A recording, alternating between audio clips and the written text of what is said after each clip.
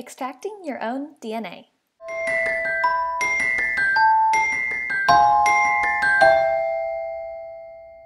Seeing as this experiment involves putting something in your mouth, it's important to have adult supervision nearby. Concentrated salt water can be dangerous if swallowed, so you have to be extremely careful while conducting this experiment. You will need water, glasses, salt, isopropyl alcohol, dish soap, and a tablespoon measure. You will also need a toothpick. First, add 1 tablespoon of salt to a glass of water, and mix to combine the two. Then add 3 tablespoons of salt water to a cup.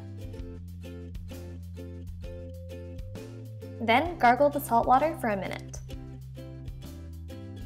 Next, add 3 drops of dish soap to each glass. Swirl the glasses to mix in the soap without creating too many bubbles. Carefully pour your isopropyl alcohol into the solution. You're going to want to tilt the glass as you pour in order to form a layer.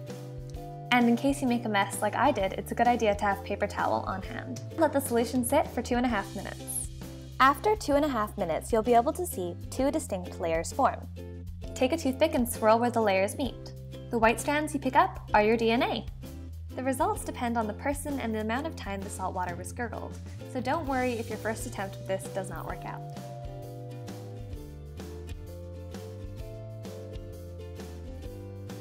When you gargled the salt water, some of your cheek cells became suspended in the solution. Later, the dish soap broke down the cell membranes on the cheek cells, causing the cell's DNA to be released. Finally, DNA and isopropyl alcohol do not mix, so the DNA became suspended between the layers of the alcohol and the salt solution.